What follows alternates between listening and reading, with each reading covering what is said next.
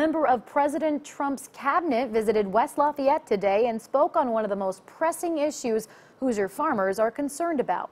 U.S. Agriculture Secretary Sonny Perdue covered everything from the trade war with China to the president's threat to shut down the southern border while at Purdue University this morning. News 18's Trevor Peters reports why Perdue is optimistic a deal will get done, but why it could take a while. U.S. Agriculture Secretary Sonny Perdue spoke at Purdue University Tuesday in the midst of the ongoing trade war with China. Perdue says he understands the anxiety among U.S. farmers about the war because it's their families' livelihoods at stake. What I've told the president before is that farmers are true patriots, and they are, and they're some of his biggest supporters, and they've been very loyal, but it's difficult to pay the bank with patriotism.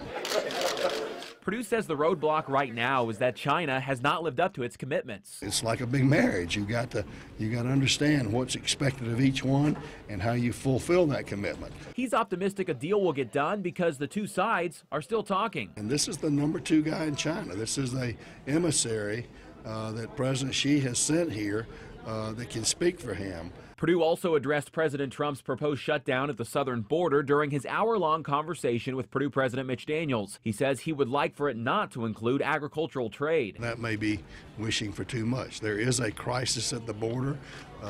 The Democrats continue to want to ignore that. And before leaving the university, the secretary rolled out an idea Daniels and the crowd seemed to be on board with.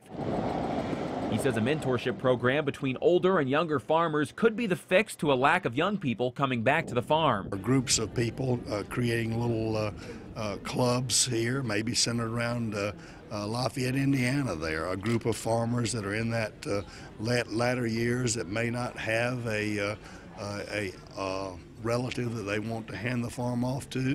They may be just growing their potential buyer for their farm. It's a solution he hopes will help farm families survive. Farming is a risky business, we know that, but again, you can't expect young people to go into for passion because they love the lifestyle of farming if they can't feed their family that way. At Purdue University, Trevor Peters, News 18.